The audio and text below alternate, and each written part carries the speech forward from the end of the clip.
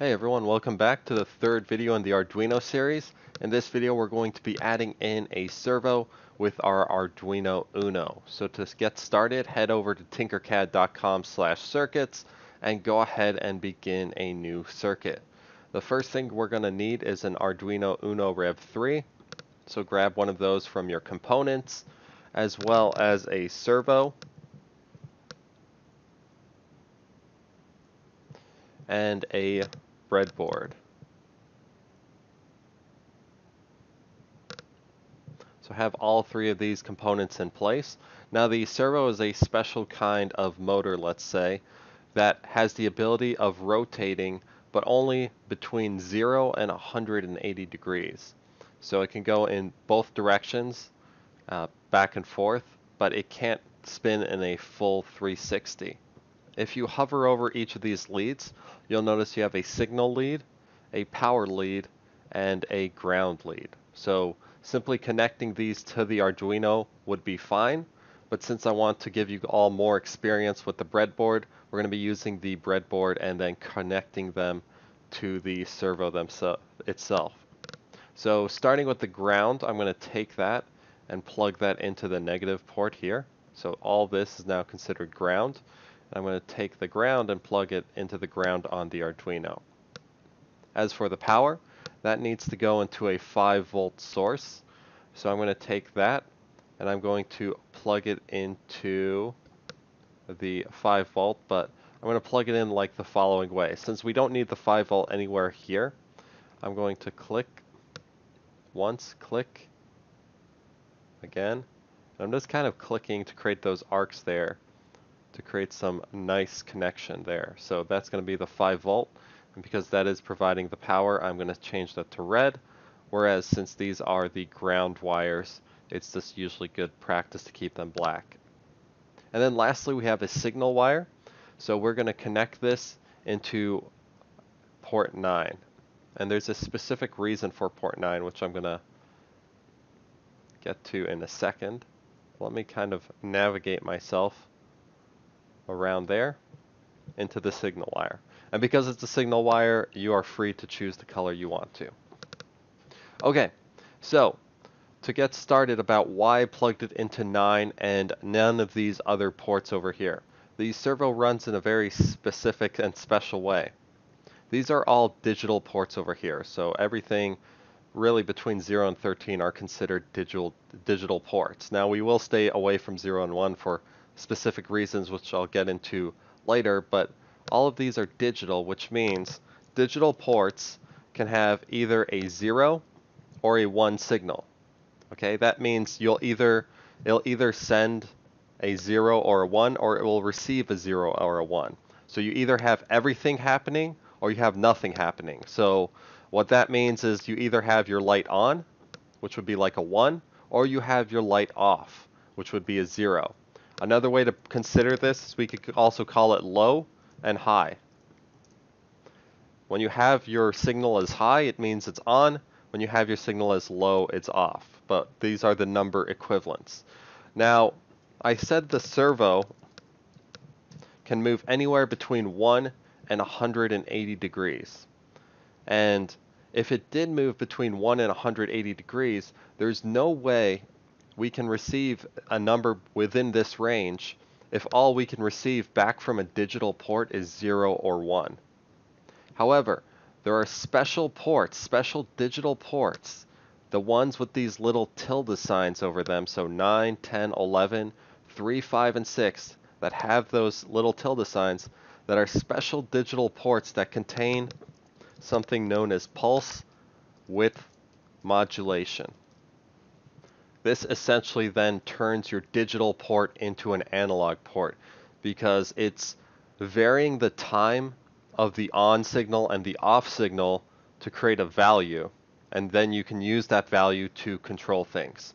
So we can create the value of 0 to 180, even though in reality this can only go from 0 to 1 based on how often we turn on and off the signal.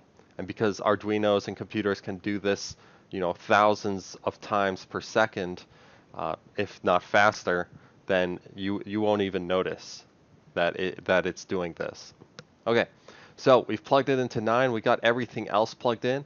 I think it's ready to code. So let's go ahead and head over to our code. And this is like a new interface for me. It's usually down here, but I'll work with it. And I'm going to go ahead take the code that's in it right now and toss into it. And for this, we're going to also need to create a variable. So start by heading over to variables, and we're going to create a variable, and I'm going to call it position. So type that in, press OK, and now we have a position variable that's going to allow us to, move or adjust the position of this servo. Now, what this program is going to do is it's going to allow us to turn this 180 degrees back and forth, and we're just going to have it on a time loop so we can just simply see what the servo can do. To do that, we're going to have to first count up, and then we're going to have to count down. Go to Control, look for the count function. I'm going to take one of those, drop it in there, and then head over to the output. And because we're going to be adjusting the servo, you want to select the one that's discussing the servo, and this one over here is the one we're looking for. Rotate servo to a pin, and I'm going to grab a second one of these for later because we're going to need one for our countdown function. Okay, so let me try to adjust this a little so you can see it better. Kind of limited based on how this is set up, but I guess I'll just roll with it for now. So what do we have? We have count up. We're going to start at 1, and we're going to move from 1 to 179. Even though this can probably go to 180, I'm a little concerned that that 180 value might reset it and cause it to spin. So I'm going to have it count up from 1 for position. So position right now doesn't have a value. We can set it to 0 if we'd like. We're going to have this count up by 1 for position from 1 to 179. So let's set our position value before any of this even begins. I'm going to go ahead and grab this here, drop that in, and I'm going to say set position to 0. Okay, so position, the word position has the value 0 in it. Just like in math, you can say x is equal to 0. We're just saying position is equal to 0. And then we're going to count up by 1. So the first time this runs, it's going to be position is equal to 1. And then we're going to rotate the servo pin, and we plugged it into digital port 9. I'm going to adjust this then to 9, and we're going to make it move position degrees, because we just said we counted up 1 for position. So position is at 1 the first time this runs, and then we're going to wait 20 milliseconds. So I'm going to put that in there. I'm going to type in 20. I'm going to adjust that to milliseconds. Okay, now the cool thing about this count up loop is that it's going to keep counting up. So it starts at 1 and it moves this 1 degree, then goes to 2, it moves that to 2 degrees, so on and so forth. Once position is equal to 179 and it runs that, then it's going to break out of this loop and it's going to go to whatever is underneath it. So at the end of it, it's going to be equal to 179. So over here, I'm going to go over to, actually we don't need to set it because it's already at 179. I'm going to grab another count loop, and this time I'm going to count down. Okay? I'm going to count down by 1 for position from, and if we're at 179 right now, I'm going to say 179 to 0, or to 1 if you'd like. Okay? Because it won't really matter because we're setting it up here anyway. Okay, so count down, and then we're going to rotate servo pin that's currently placed in 9 to position degrees. Okay, so we're starting at 179. It will be at 179, and then it'll go down to 178 every time it runs this loop. And it'll continue to do that until it hits 1, and then after that it goes back to the start of the program and positions back to 0 again. And then it continues on and on. So it goes back and forth. Let's go ahead and just start the simulation so you can kind of see what's happening here. So it's rotating from 0 to 180, and then it goes back. Okay? And you can definitely see there's kind of a kickback almost, but it's rotating and then moving back. Okay, so that's pretty much what this program does. If you set this circuit up in real life and you want to get the code, remember you are able to extract the code out.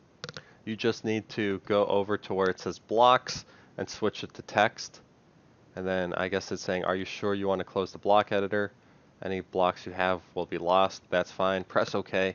And this here is the code that you'll want to copy and paste into your Arduino program. So copy, paste it, and if you are having issues downloading it, check back to the second video because I talk about it in the end about how to import it correctly. Okay, and you can always switch back to blocks if you'd like, unless it deletes the blocks. So that's good to know, and I'll make a note for that in my next video. It's probably a good idea to have both blocks and text running simultaneously. Okay, anyway, that concludes this video, and if you have any questions, feel free to let me know. Peace.